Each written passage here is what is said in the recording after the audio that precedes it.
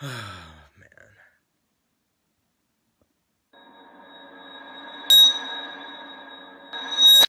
Today, January 28th, 2015. I started off the day pretty horrible already. Yeah, so now I'm fishless. My fish died. If that's what you, yeah, my fish died. And I feel horrible because my sisters were taking so much care of him. Like, they took so much, so that's my start of the day. How wonderful, what a wonderful Wednesday, right? Sorry, I'm not meaning to be like dramatic over this. It's just like, it's my first fish that I could have taken care of. I've been taking care of him since the beginning of the year. Like, that gets me mad of myself. Like, how could you have not taken care of him? Like, you did everything. Your sisters were helping you. It's just, and the first time that I do it by myself, like,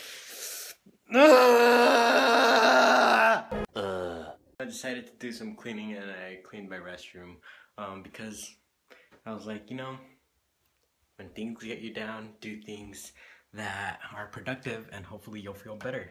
And do I feel better? Not really. I just felt bad knowing that because of me, he's not alive anymore. I was such a bum today, man. What a mood killer. The night before, I look at back on all my videos that I just, like all the clips that I just made, and I didn't even record anything of my day. My sister said that it probably got to us a lot because he was the only pet that we had at the moment. And it's true. It's the only pet that we had, and like, it's it's just the fact that you get used to seeing something every day, and like his bowl is still there, because if I remove it, I'm gonna feel really weird. It's kind of, I put it back where it was because it's just like, not as a reminder of what I did, but instead, like, I want to look there and be like, buddy, buddy. But now on here, there is the memory of Buddy, and I hope you guys, yeah, have a wonderful day whenever you're watching this, a wonderful night if you're watching this at night, and remember, life is short. One moment we can be here, the next we can die. Not to be all negative and everything, but just think about that. Reflect on that. Reflect on, is your life as good as you would want it to be? If not, what is it something that you can do to change it?